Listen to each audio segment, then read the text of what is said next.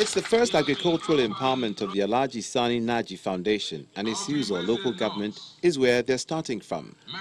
The foundation has set aside motorcycles, bags of fertilizer, maize and cotton seedlings to be distributed to 1,200 subsistence farmers who will be upgrading to commercial farming. While the farmers are seated, the board members and the Enugu State Commissioner for Agriculture, who is on ground to witness the empowerment, inspects the items for distribution.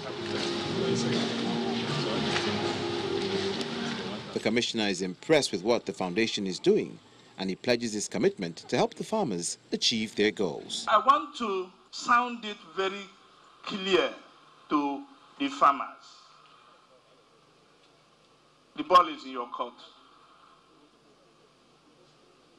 Every necessary agronomic practices you need to produce cotton and maize will be given to you. It's time for the distribution of the farming inputs, and each of the 1,200 farmers were given maize and cotton seedlings, fertilizers and money to farm a minimum of 1 hectare of land, a gesture they are grateful for. Alhaji Sani Friday Foundation helping me out, and not just helping me in agriculture, but of course introducing me to another sphere, a specialty that was hitherto unknown to me. Now I'm going into maize farm. After maize farm, during the midst of the rainy season, I will still go into cotton. So I'm elated, I'm happy. The foundation has also created ready markets to buy off the products and ensure immediate income for the farmers. They are giving 70%, 75%, while the farmer will produce 25%.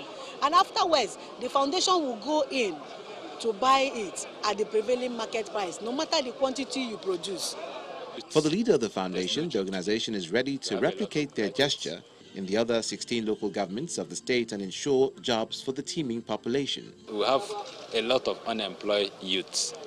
This is the only opportunity where they can come in, key into this program, and then have another source of life.